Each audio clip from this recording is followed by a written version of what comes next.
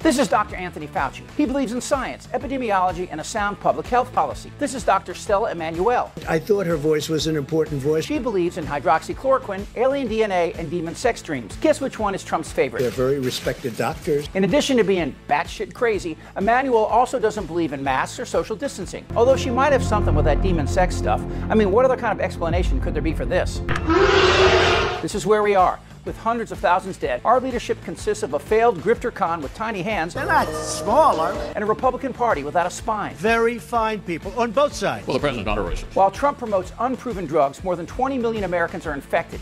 He wags the dog by waging war on peaceful protesters while his Nazi militia attacks state leaders. When protesters carry guns and Confederate flags and swastikas and call for the governor of Michigan to be beheaded. This election isn't about who gets to raise their hand on January the 20th. And shoot somebody. It's about staying alive till then. Kung flu. What the fuck is wrong with you?